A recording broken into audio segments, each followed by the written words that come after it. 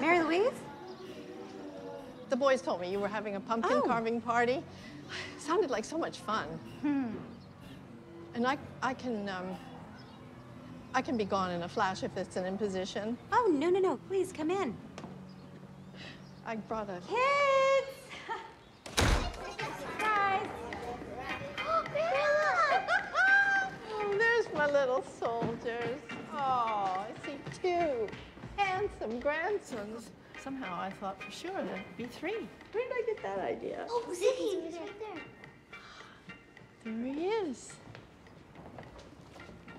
That's an intriguing jack-o'-lantern. He's shocked.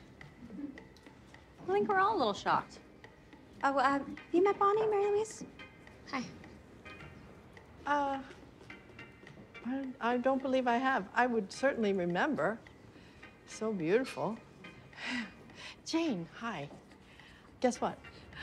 I got a unit in your building. My building? Yes, it's perfect.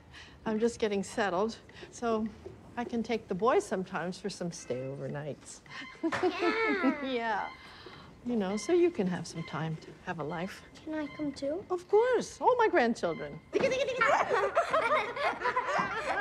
Mary Louise. Mary Louise, can I have a word with you, please? Yeah, sure, of course. I'm cleaning my pumpkin. If you tap on it, all the dirt. You really think that this is a good idea? Moving into Jane's building? Why wouldn't it be? Because there are boundaries, Mary Louise. Well, where would you have me go? Canada? This is all beginning to feel a little perverse. I beg your pardon. You're moving in with your son's rape victim. For God's sake, it's not right. In with her, in the same building complex. No, And by the way, I'm not as convinced as you are, perhaps, that she was a rape victim.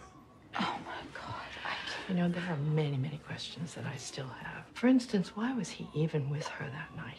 What was he looking for? Or perhaps seeking refuge from? What is that supposed to mean? How many other women did he go to?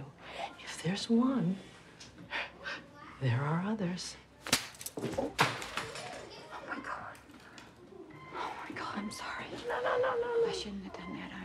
What should we call that? Foreplay?